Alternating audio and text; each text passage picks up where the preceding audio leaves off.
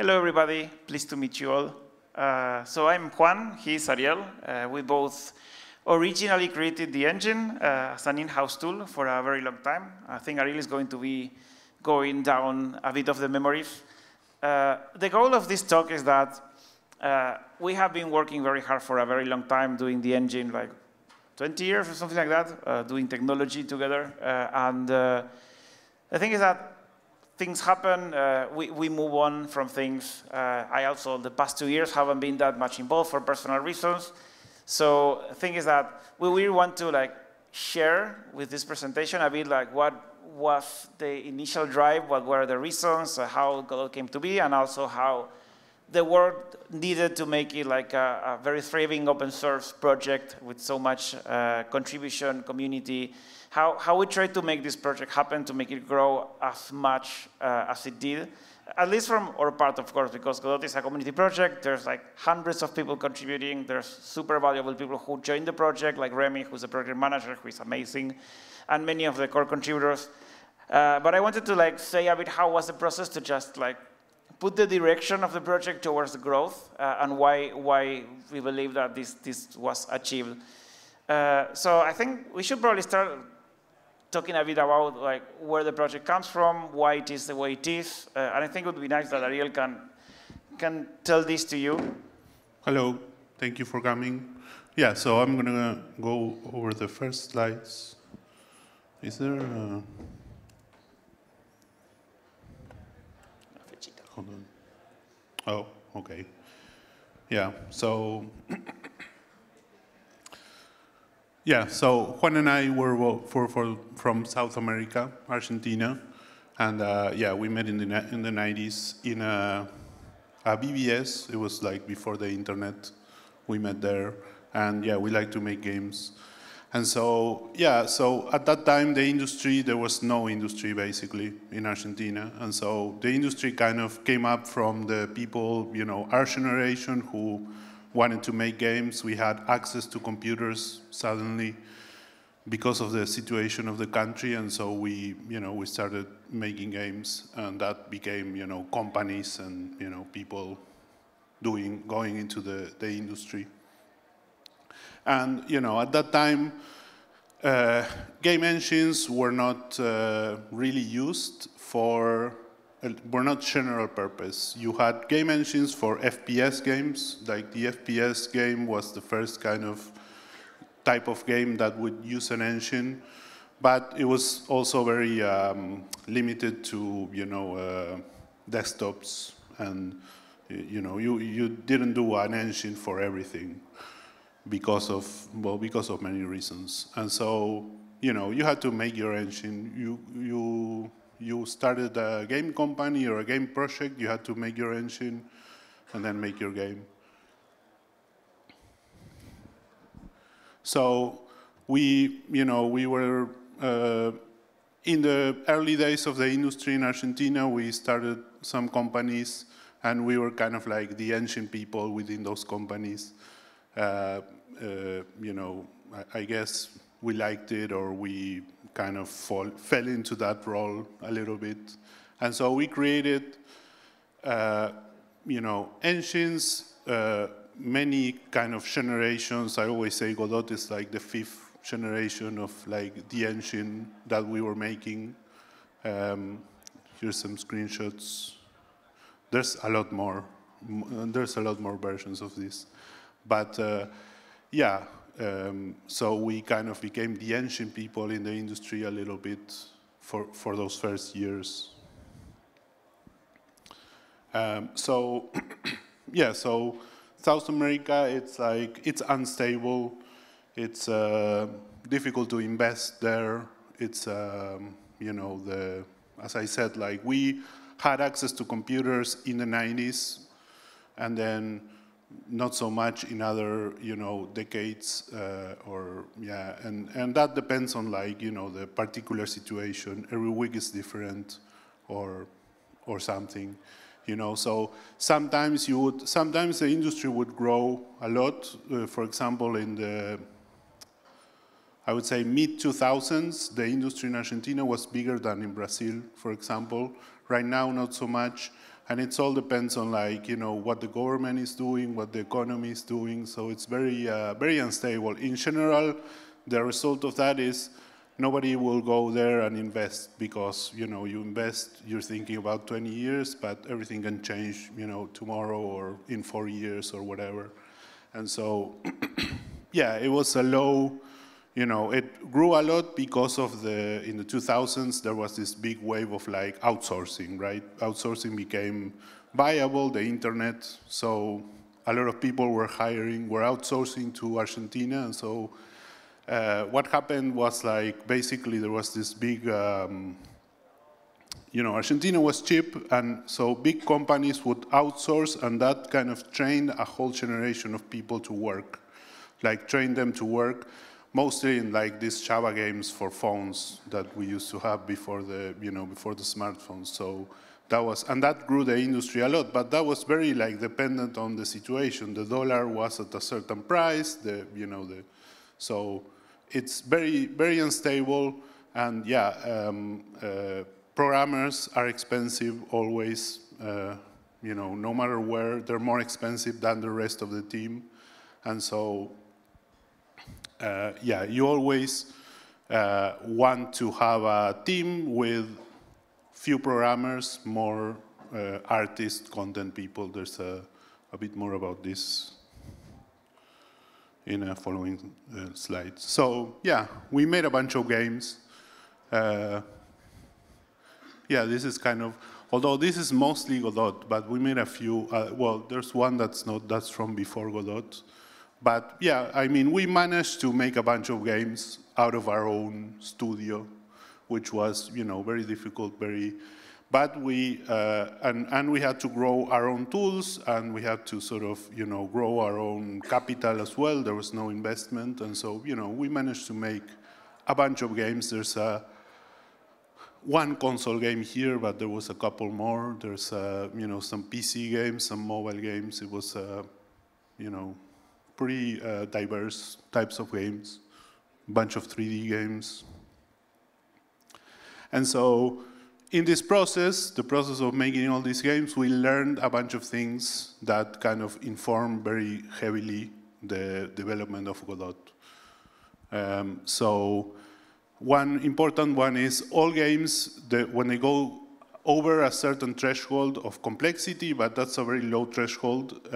All games, they need custom tools. So you're never going to be able to put all the features that everyone's going to need into your editor, but you can make a tool that makes it easy for other people to make other tools. That's why, in part, that's why the Godot editor is made in Godot, because then we know that we can make good tools with this platform, right?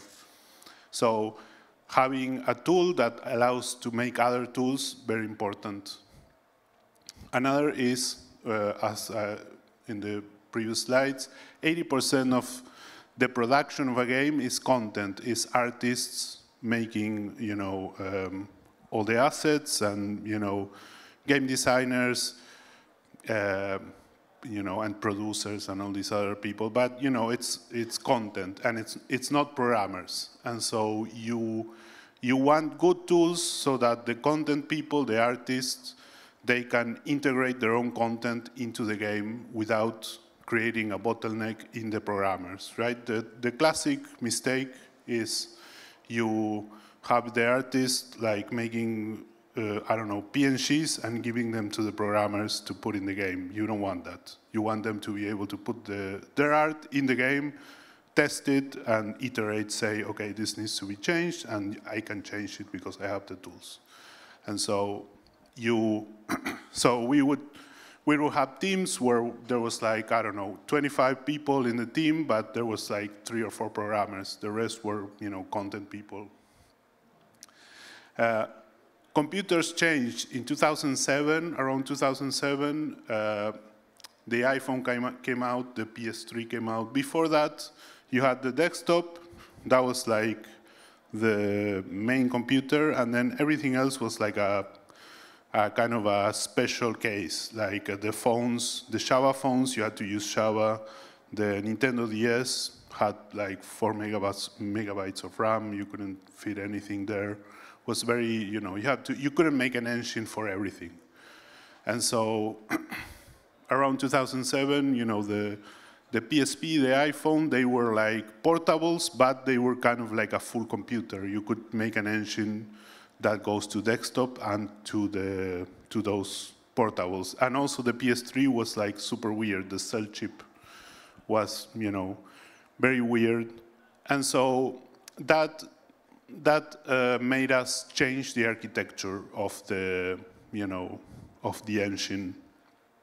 And it also made it possible to make a general purpose engine that goes to every computer. You just needed to be ready for some unusual architectures, and so portability is very important. And it's portability and also like thinking about, what about a computer that doesn't exist, but not too much, because you don't want to, over-optimize for something that doesn't exist yet, right? Juan is going to go over that in future slides. And so, portability is important, and also, general purpose engines became possible, but we had to change the architecture a little bit from what was the previous, the previous 4 generations of engines. 2D was not dead. I put this here because it's kind of a curiosity. We thought, Nintendo, with the Nintendo 64, they were like, okay, 3D is everything. Everything is 3D now. 2D, we don't do 2D anymore. And people would say, like, 2D is dead. It's only for Java phones. Like, real gamers, they want 3D. And then, it's interesting that, for example, I don't know, Unity is called Unity 3D. And for a long time, they didn't have 2D. Godot originally was a 3D engine with a very good UI.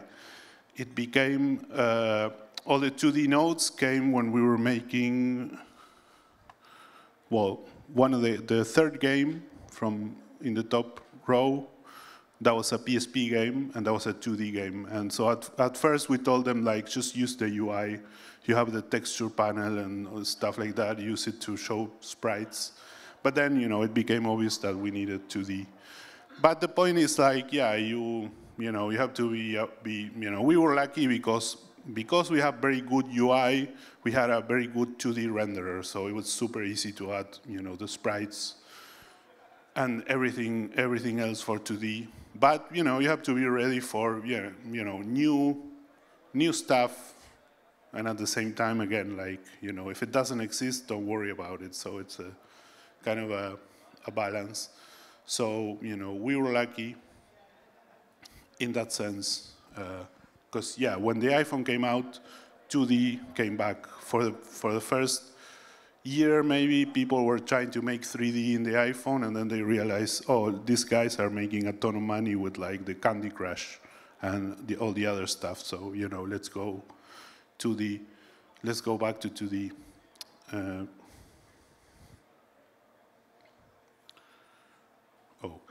Did I go back? Oh.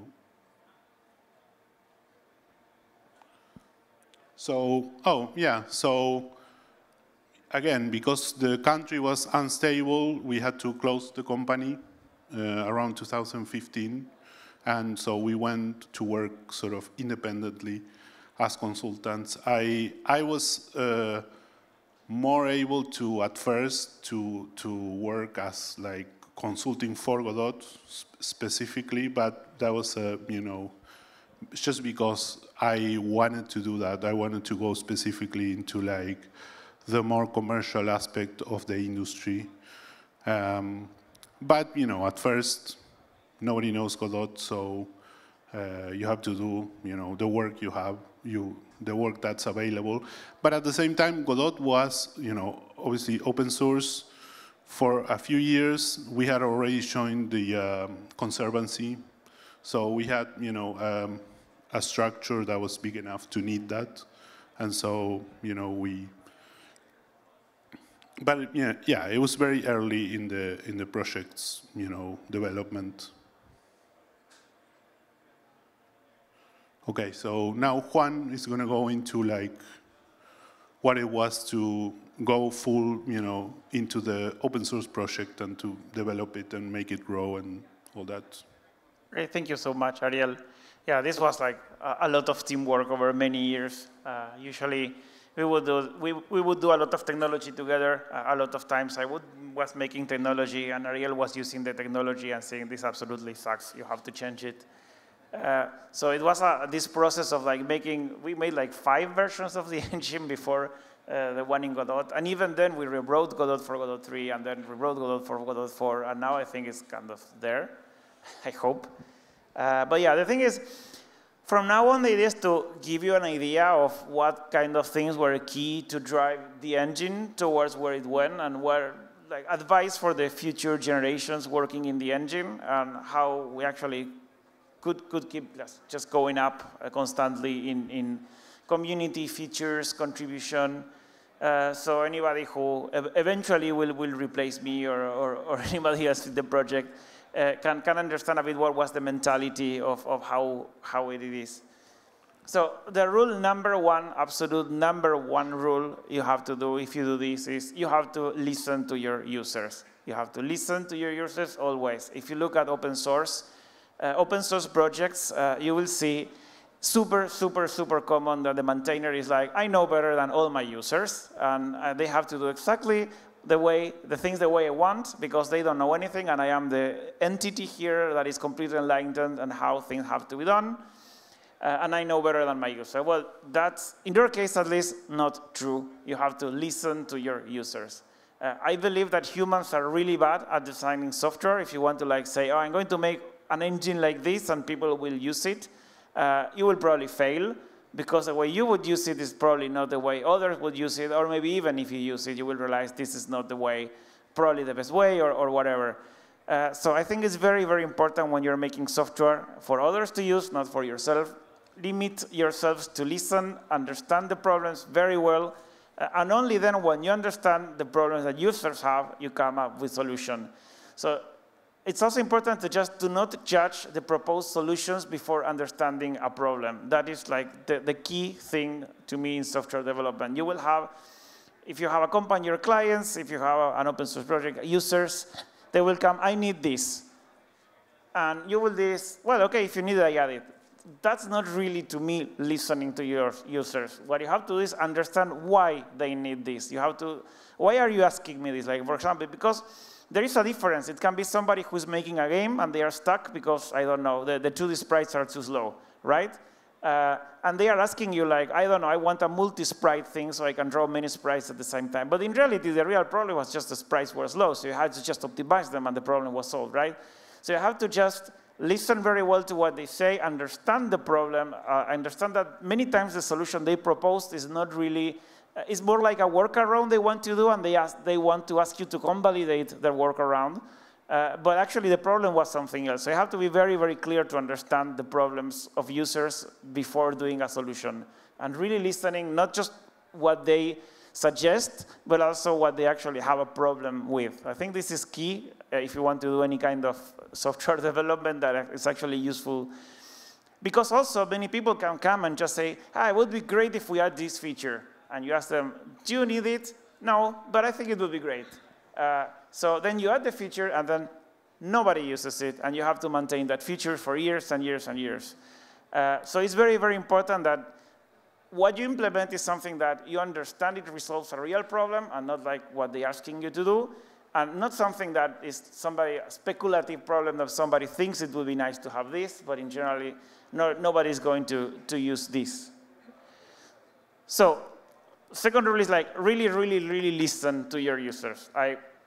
As I was saying, you understand the problem and other problems, but like don't try to, this is typical like how to fuck up a project. You are listening to a lot of problems, and then you believe you're a super brilliant mind that is going to find one solution that is going to fix all the 5 problems that different people are having. Like, oh, this people has this problem, and this people has this problem, this people has this problem. I'm going to create a huge, all-encompassing solution that is going to solve every single problem and future problems that people will probably also have in this. So my advice here is like, be very pragmatical. Only solve the problems you know people have, and only like every problem, give it its own solution. Why I think this is very important, because as a user, when you're using software, there is nothing more annoying than trying to learn how to use the software, and you just want to get something done, right?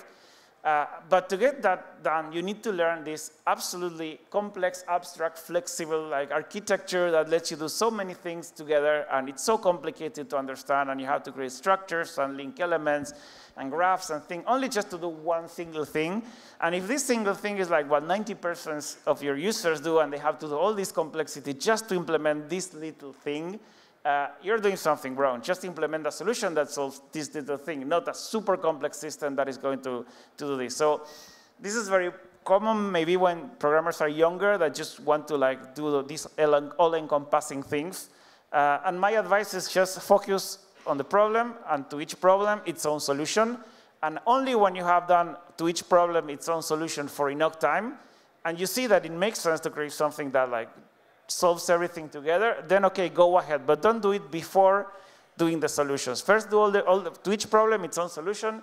Only do something more generic when you understand that this really is something that you know that those solutions were really needed and you can actually simplify it. So, as I said, like users want to solve their problems, not waste time learning engine architecture. This is why people get into Godot and they find it so simple to use, because you are going to look for how to do something. Oh, there is a function for that. Because every problem, we do our own solution. So rule 3, this is something very important.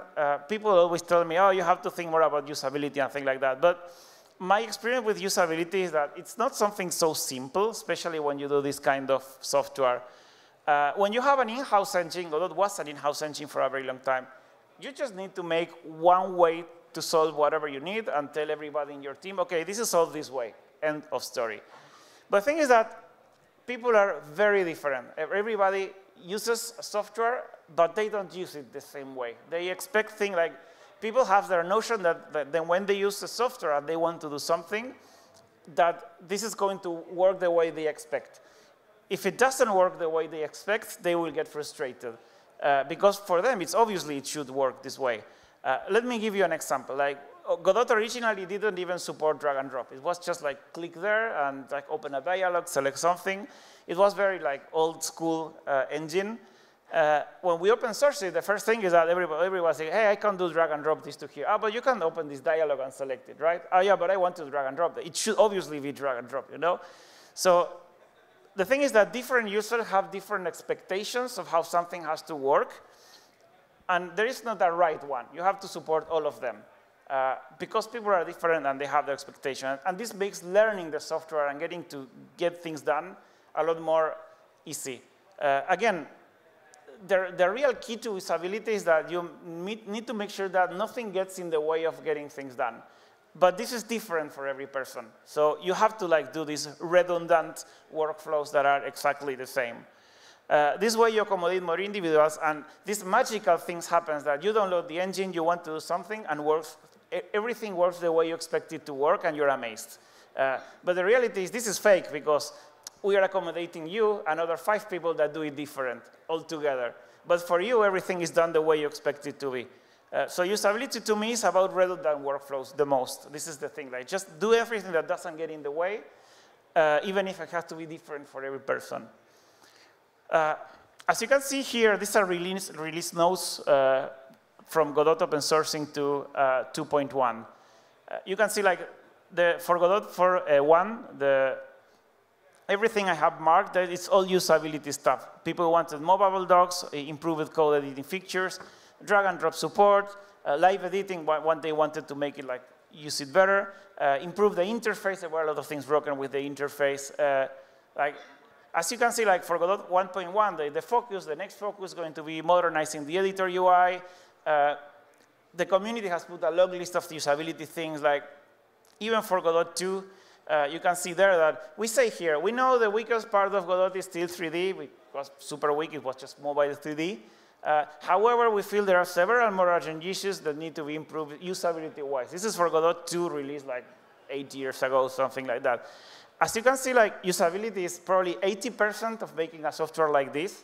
If you want people to use something, usability has to like priority #1 by far.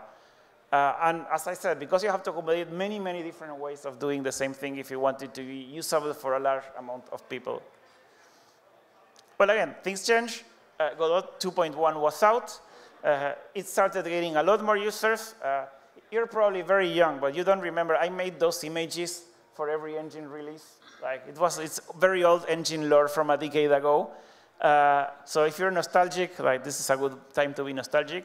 But yeah, bigger games made with it, a lot more contribution. We have so many contributors all of a sudden, and we have to manage that, right? And this is a new challenge, like completely new challenge. That's not just me doing this alone anymore. There's lots of more people contributing. How we can accommodate this to make sure we can grow with all this chaotic contribution. So the thing is, too many people want too many things. There's everybody wants everything. And have very, very big risk of bloating the engine easily if you add everything everyone wants. It's sad, but I mean, you may want something, but the thing is that if you're the only one that wants something, it may not be justified, right, to add it to the engine, because if everybody wants different things, as I was mentioning before. So we had donations, we had a bit more resources, we started doing meetings to discuss engine features, and I think it's like, people started opening issues, we want this, we want that. There were some pull requests with new features, and then the people contributing to the engine would get together and discuss for hours and hours and hours, like, do we want this to be added to the engine? And others will say, well, I don't know. Do you know? Well, I don't know either. And we wouldn't know. I mean, it's just, I don't know, some new feature, like, would anyone use this? I had no idea. And if we kept adding everything everyone wanted, then we just bloat it very easily. So we started doing some rules. And this is probably what a lot of people who follows the engine development don't understand. It's not that anything can be added, because we can't. It would be 3 terabytes of engine if we do that. So we have this flow. You can see that they're right. Like, you want a new feature, okay? You would like the engine to have a new feature. So the first question is, does it cover a common use case? This is something that you will use very often. So you will not use it very often. You just need it because you need it now. It would be nice to have it. I don't know. But you will not need it very often. OK, if it's not needed very often, can you work it around? Like, can you somehow work it around? A few lines of code or something that is relatively easy to work around? If you can work it around and you won't use it very often, then no new feature, work it around. So if you're going to use it very often, or it's very difficult to work around, then yes, probably we want to add a new feature to the engine. It's something that either if you use it very often, and not just you, a lot of people are needing this because they need it very often, or less people may need this, but it's something that is very complex to work around, then yeah, normally you want a new feature, or maybe you want the engine to provide like the base extensions so you can create your own new feature. But somehow, either if it's a new feature or the engine API to create yourself a new feature, it needs to be added to the engine. So normally, this is a very old graphic, by the way. It's a bit different now. But if you can program C++, open a GitHub pull request. If you can't program C++, open a GitHub issue. It's fine. I hate it when people say, oh, you want this new feature, go program it yourself. That's very, very mean. I don't like when people say that. So I think it's totally fine. Just go open a new issue. Now, this is not longer the case. We have the proposals for other reasons that I will explain a bit. But it's kind of the same as this graph at the left. If it's a simple problem and occurs very rarely, you don't need to do anything about that. It's very easy to work around. If it's a frequent problem, you probably want to solve it. Like frequent means you run into it all the time, or a lot of users run into it. And if it's a complex problem, yeah, it probably needs a solution. Either a new feature or something, as I said, to do that. So at some point, we got absolutely flooded with issues in the GitHub repository. There were like thousands of issues. And the problem is, again, like, people are really bad at describing what they need. You need to understand the problem they have. So with proposals, the reason proposal exists is not so much, I mean, you can propose a solution for something that you want, but what is very important is that you describe what is impeding you to do work in your game, like, and how serious it is. Like, for example, if you just can't finish your game because you're needing something, that's very important, right? If you need to sacrifice quality or performance, that's very important, right? So it's very important that we understand the problem you're having while making your game, and not just a feature that is proposed because you think it's something cool, right? It's much more important to know that people are making their game. We need to focus on people making their games first, and people proposing nice ideas second. So pragmatically, the problems users find when making the projects are far more important than proposals of problems they don't have. I mean, if you don't have the problem, probably not likely worth investing much time into that. And the proposals exist, so the users have to describe the problem well before describing the proposed solution. So we need to understand what your problem is and then evaluate your solution. So this helps understand better and discuss the potential solutions. As I said before, many times the solution is not the same as the one you're suggesting, but it still solves your problem in a way that is probably more easy to implement. OK, now the other problem is Godot has hundreds of contributors, probably thousands now. But this is not like having a company. Contributors are not employees. You can't just tell them, OK, you work in that. A lot of people think that a lot of people got the wrong idea for many, many years that I'm some sort of like boss in the project. And the reality is that I never gave anyone any order or anything because, as I said before, it's pretty much all people are contributing on their own free time and working on what they want whenever they want. And they are donating their free time. Like, people are just very kindly donating their free time to the contribution for the project. So I won't say, like, hey, you do this. This is needed. It doesn't work like that. So how do we make things happen? Like, if you can't really do like authority in this kind of development, how does it happen? I think is that it's super important, super important to do consensus. Consensus is like the most important thing that can happen. Everyone who contributes needs to be considered on equal footing. Like, you have worked 10 years at Electronic Arts, or you never made any kind of game engines before, and you just like the source code and like picking around doing things. Like, everybody's considered the same. Your previous experience doesn't matter. We all discuss technical things, technical reasons, and it doesn't matter where you come from. Like, there's nothing giving you any kind of special authority, and that includes me. Technically, on the Godot PLC, we had veto power for features like, oh, we don't like this, we vetoed, but we never really had to veto anything. Everything was discussed, and we went into consensus. And most of what you see in the engine was done this way, pretty much. So we try to focus on first understanding the problem. Everybody explains their points of view. We ask our question, and then eventually we try to strive for consensus. Obviously, we try to have a group of people who have a good nature and goodwill, and they're just not going to just block things because like they don't. But it's very important that, like, rule for contributors, that without consensus, if people don't like something, we don't move forward with it. This is super important. And if we need to reach consensus and we don't, that's OK. We put this in the fridge. We talk about it another time. People may soften eventually their positions. But it's very important that we do move forward with something and with somebody expressly saying that they don't want this. Instead of this, just put it in the fridge. We talk at it again.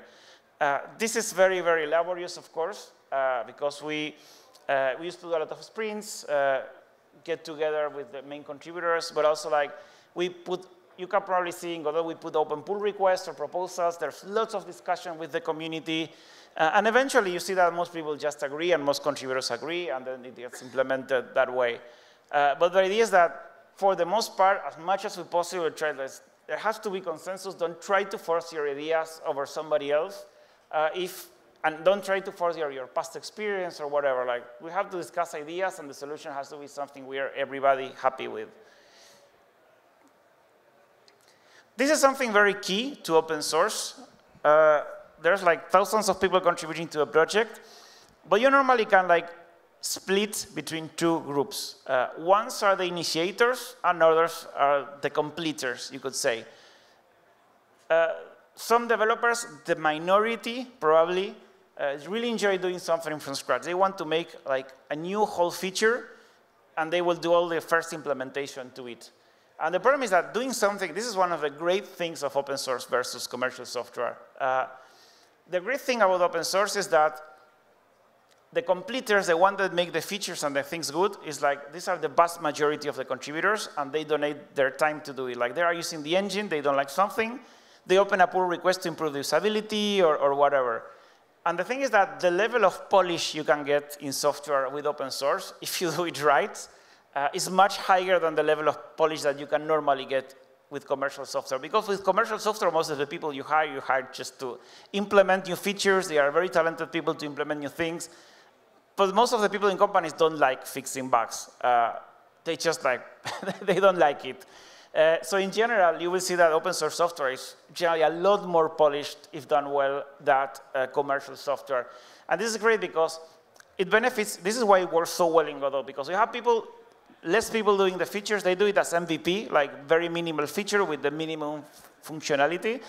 And this is like one people doing it. You have like 50 people contributing and making it perfect. Like they just fix things, they make it better, they improve the usability, they make it faster. And this works super, super well. You have to understand this if you want to develop open source software, because this is the main strength of doing this. So the thing is that, as you can imagine, contribution is completely random because everybody does whatever they want, whenever they want. So most of the work in Godot is community made. People may think that the foundation is developing the engine. That's not true. I would say easily 90% or 95% of the work is just community, contributors doing things to the engine. The foundation role is mostly having generalists to like plug the holes of things that the community doesn't do because it's so random, or initiate the new features that the community doesn't initiate. And of course, a lot of release management, triaging, like all the maintenance part. Like you have to organize all these 500 people contributing to each release. And the foundation needs people to actually do this.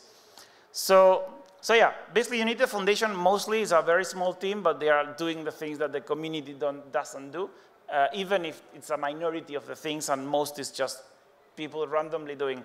It happened a lot, and it's super frustrating and super amazing at the same time. Like we want to implement something, nobody's doing it, so the foundation is like, oh, we need to get a donation for something to work on this so we can do it. And we find the donors, we find the money, we find the person to do it, and when we're just about to hire the person, somebody makes a pull request implementing a whole new feature that does everything you are going to hire a person for. And you're like, fuck. It happens a lot, but it happens so many times.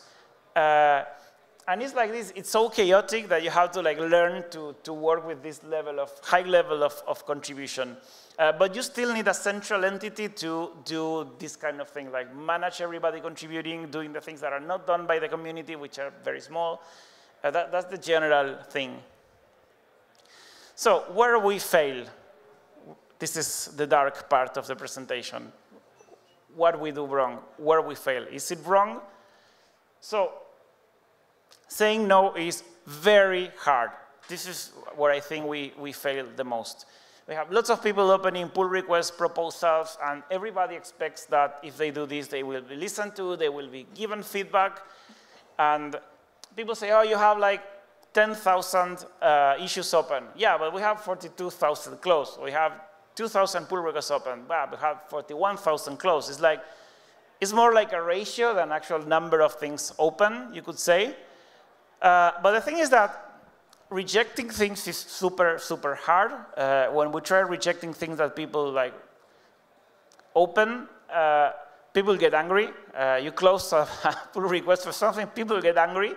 And because this is like, how can I say, this is mostly volunteer-based work. Somebody who is volunteering their free time, they don't want to like get somebody angry at them, right? So just I don't want to close this issue because the people who open is going to get angry. And this is really hard. And at the same time, it's like, as I said before, many times we don't know if something is needed for the project. It may be, if we see that enough people want it, then maybe we merge it.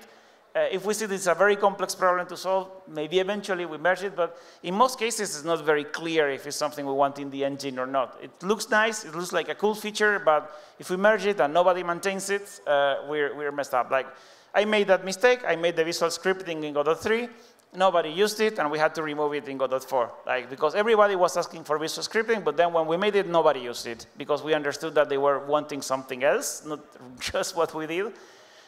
So I spent a lot of time doing that, and we had to remove it because nobody was using it, and nobody was maintaining it. So it's like, okay, away it goes. So it's very dangerous, because we were delaying releases a lot because there were bugs in visual scripting that nobody was using. And you can't release with a very serious bug, and you have nobody to fix it. It's a chore to fix things on areas of the engine that nobody is using, but they are there and have to be fixed. So we really are trying to, we don't merge anything unless we are sure somebody is going to really use it, is going to solve problems. And this is why there's so many things open in general, because we're not that sure that this is something that's going to be useful, or maybe we don't have somebody that understands enough about this topic to do a proper review or says if this is going to be used. We discuss auto-closing. A year passed, we send a message, okay, seems nobody cares about this. Do you still think it's important? Send a message to keep it open. People still don't want to do that or don't want to see that. So we tend to leave everything open as is forever. No action is better than any action. This, to me, is the biggest problem. But it's even worse when you're you feel like pressure because people are opening so many pull requests and so many issues that, oh, they are working and they spend time on this. We should still merge it, And if you go into that, you're dead. That's where you should never go, because you start merging a lot of stuff. You got the maintenance of the engine harder and harder and harder, just to make people happy and one person happy and nobody else that is using this. So it's very hard. Saying no is super important, and it's super hard. And I think this is the biggest problem the project always had that we could never figure out how to solve. So to summarize, I think usability is the biggest part and priority of Godot. Listening to users drives development, not speculation, would be nice. These kind of things shouldn't drive development, just listening to users. Understanding actual problems is more important than the proposed solutions. As I said, we can't merge everything under the sun. We need to draw the line and say no. And only enforcing consensus moves a free and open source project forward. You can't do it otherwise. Development is a delicate balance between community and foundation. Okay, thank you.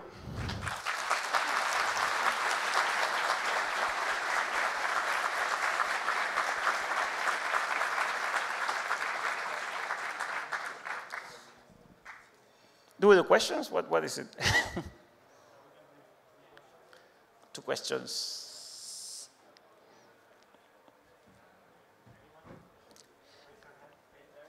Person there. So I can't see you. There's too much light. Thank you. Hi, pure out of curiosity, how did you know, for example, that the visual scripting wasn't being used anymore? Basically, we made a poll. We made the community polls every year, asking what people uses in many parts of the engine. And it was 0.1 or something like that of the users. And I think many didn't even use it. They just wanted it and just put yes. The reality is that it was very obvious nobody was using it. We made many polls and things. The thing is that with visual scripting, the mistake was thinking people wanted something like blueprints, because everyone, make blueprints in Godot. But the reality is that blueprints is not really the connecting things, but all the, visual scripting in general is not just the graphical way of programming, but you have to give a lot of pre-made stuff to the users to make the game together with that. If you don't do those 2 things together, then visual scripting is not very useful. And Godot is a very general purpose game engine that is designed to do so many things. If you make in contrast, Game Maker or Construct, they have a lot of pre-made behaviors. Unreal has all the character controller with a lot of things pre-made. If you don't supply all these kind of things for a specific types of game, it's very not useful to do it. And we learned that the hard way. And nobody really was using it. And we removed it and nobody complained. That's pretty much it. There's also, maybe. There's also a very good visual scripting system made by the Endless Foundation, which is in the booth over there. So you should check it out if you're interested. Any other question? Any hands there? Okay, Ben. So what is the best way to get heard when you have a problem, you want to have a feature basically, and there's a GitHub issue open already? What can I do that this feature gets into the engine in the end? In general, the problem is it's not up to the... One thing that is very, very common is that the people who advocate for a feature think that explaining and reasoning why this feature is important and convincing somebody is going to be the way to get something into the engine. And the reality is that if you want to get something into the engine, there's nothing you can actually say if nobody cares about it. I mean, you open some feature that you believe would be very useful, but nobody else finds it useful. It's very unlikely, no matter what you say or argue or whatever, is going to make it. It's a very pragmatic development. We know that we are probably missing opportunities by doing this, but at the same time is that we don't know in advance if it's going to be used or not. So we prefer to be conservative and say, look, doesn't seem to show interest. Like, for example, if you look at the proposals repository, there's a very nice tool that you can sort them by thumbs up and see which proposals have the most community support.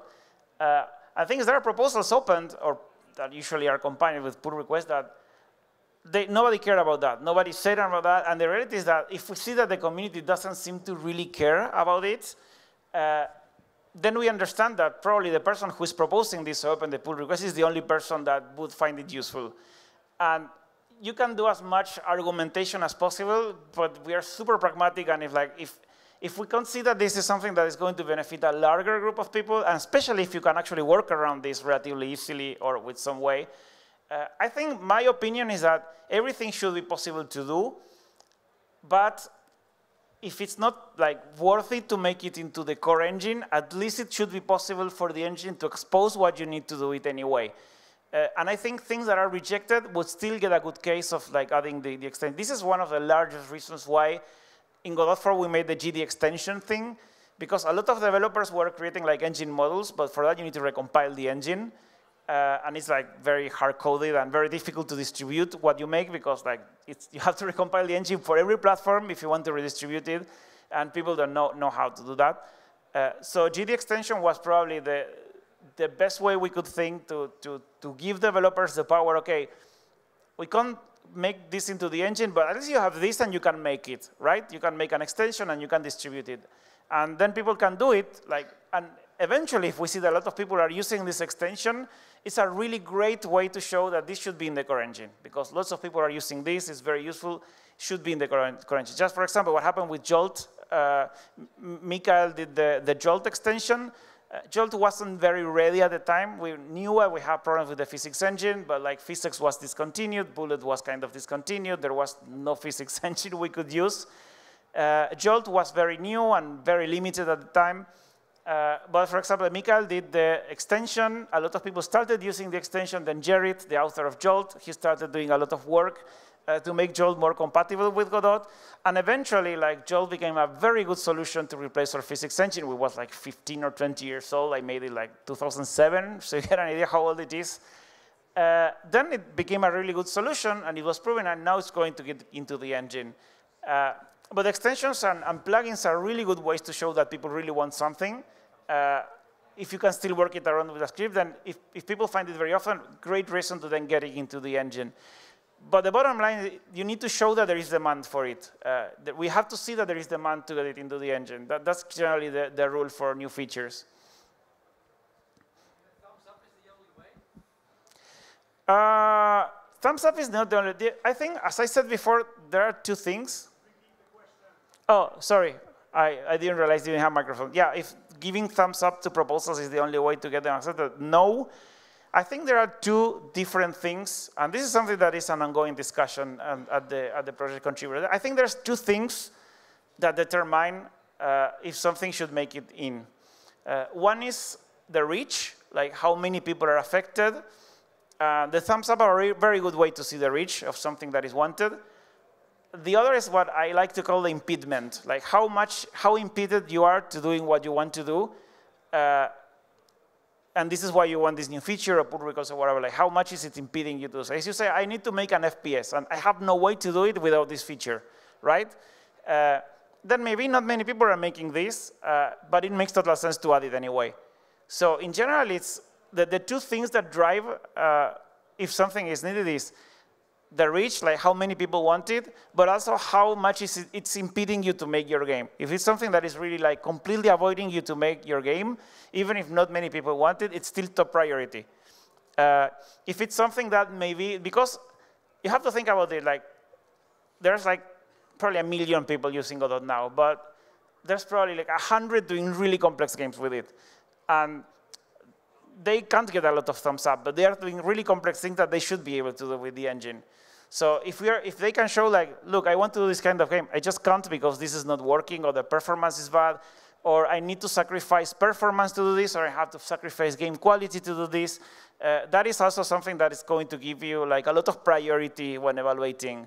But it's generally like these two things what drive the prioritization on getting into the engine.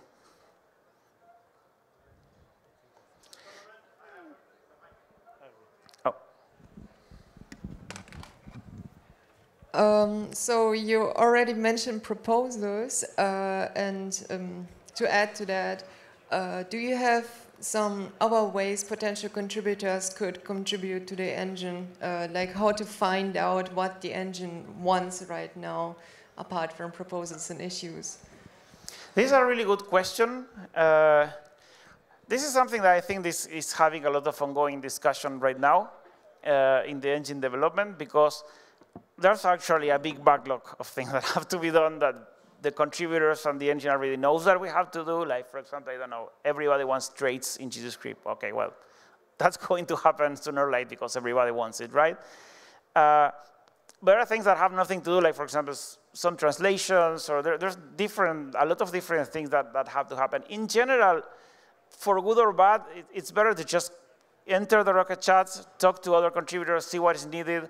I think what the foundation and the project itself really owes is that there's like 10,000 proposals open right now that was super popular.